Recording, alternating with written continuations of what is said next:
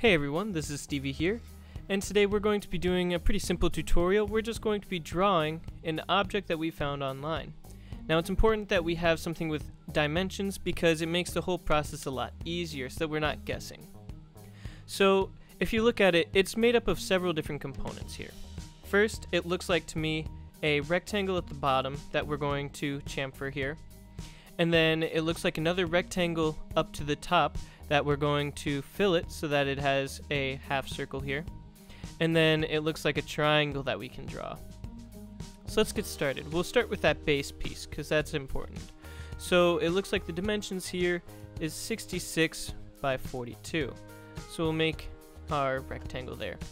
So we'll start by clicking on create a sketch, and then we just choose any of our planes. I'm going to choose the XY as I normally do.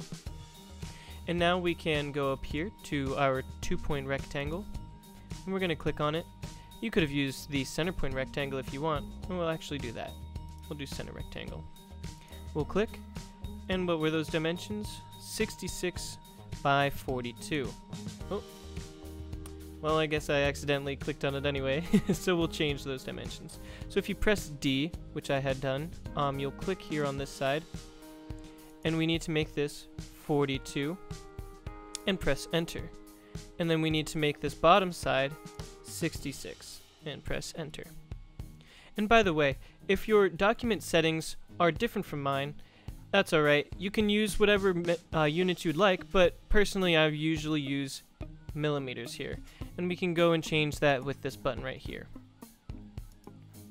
So now that we have the outline of our base, we need to extrude it. So we're going to press Q. And once we've pressed Q, we need to select what we're going to be extruding. So we have this selected, and if we look at our drawing here, the height is 12.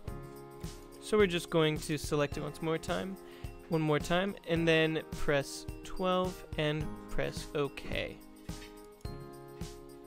And we're going to be making this size of 12 by 12, so this cut right here. So we will go to our modify, and we're going to click on chamfer. Then we're just going to select these two corners here, and all we're going to do is type in a distance of 12 millimeters and press enter. Next, we need to go back to our drawing right here, and we want to bring up that rectangle here, which looks like it is 60 tall overall and 12 wide by 42 wide. So we'll do that. We will create a sketch on this top plane here. And now, when we look at it once more, it's 12 by 42.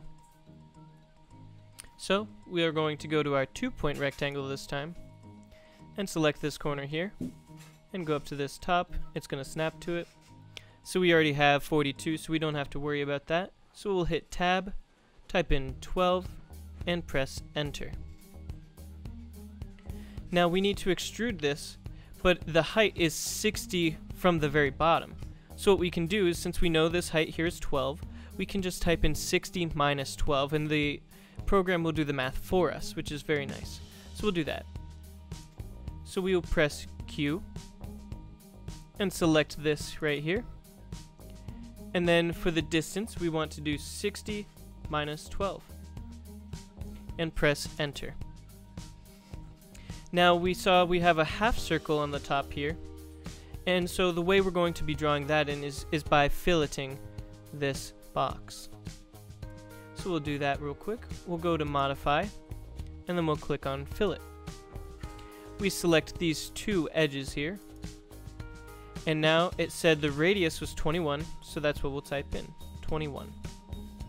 And now you see we have a nice half circle there of constant radius. Press OK. And finally, what we've got here is a triangle. Now it may look a little bit daunting to draw this. I mean, we could draw a rectangle here, extrude it up, and then cut it, which wouldn't be all that bad. But there's another way to do it. Well, actually, let's do it both ways. So what we'll do is first we'll do it by drawing a rectangle. It's 12 wide, and it goes the entire length, and it goes up by 42. So we'll do that. we need to go up to create a sketch and then click on this surface here. Now we need to create a rectangle, a 2-point rectangle, but you don't want to select this middle point here because it will make it more difficult to draw it later or to fix its position. So we're going to start with our first corner and draw it up here, and we need to make this 12, oh not 112, but 12 millimeters tall. Now that itself is pretty close to being right, but if we look at our drawing here, the total width is 42 millimeters and the width of this rectangle is 12. So 42 minus 12 is 30, divided by 2 means that there should be 15 millimeters on either side of this. So we'll do that to make it centered. So the way we'll do that is by pressing D, and we will click on one side of the rectangle and then one side of our drawing. And so it's already pretty close. So we'll type in 15 millimeters, press enter, and now you can see that this is perfectly centered. The height of that rectangle is 42 millimeters. So we will press Q, click on our rectangle here, and we're just going to extrude it. And that's 42 from this top here to here. We'll do 42 and press enter. And now since it is a perfect rectangle or a perfect triangle, we just have to connect that edge to that edge and we'll cut it out. So we'll go to create a sketch and click here. We'll zoom in just a little bit and then we're going to click on line. Now we need to draw a triangle so that we can cut it out. So we're going to click on this corner here, click on this corner here, and then we just need to finish it.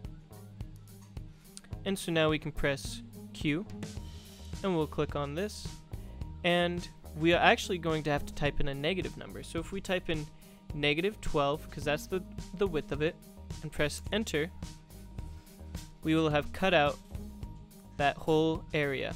And so now that looks identical to our sketch.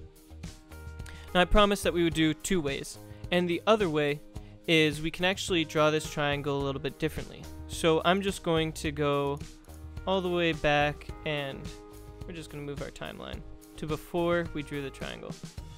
So we're going to draw it one more time. So we are going to click on create a sketch.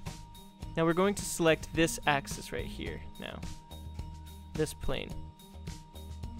And now we need to select line, and we're just going to select somewhere on this face. It doesn't really matter. We're just going to click, draw down, and click there. And then we just want to finish off this triangle and make it complete.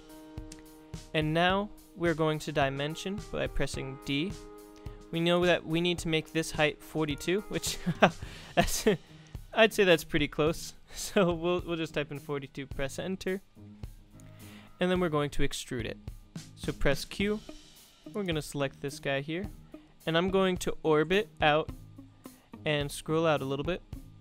And we need this to be 12 millimeters total. But what we're going to do is click on symmetric. And so that means that if it does it on one side, it will do it on the other side. So all we have to do is put in half that amount, so 6 millimeters. And that means that both sides will get 6 millimeters from that drawing. And then we will press OK. And there you go. You have the exact same drawing as before, but with only 2 steps instead of 4. So you can see 1, 2 versus 1, 2, 3, 4. So it did make it a bit easier and saved us a little bit of time. So that's all for today, guys. Thank you for watching, and please like and subscribe. Let me know down below in the comments what you'd like to see next, and we'll see you in the next video.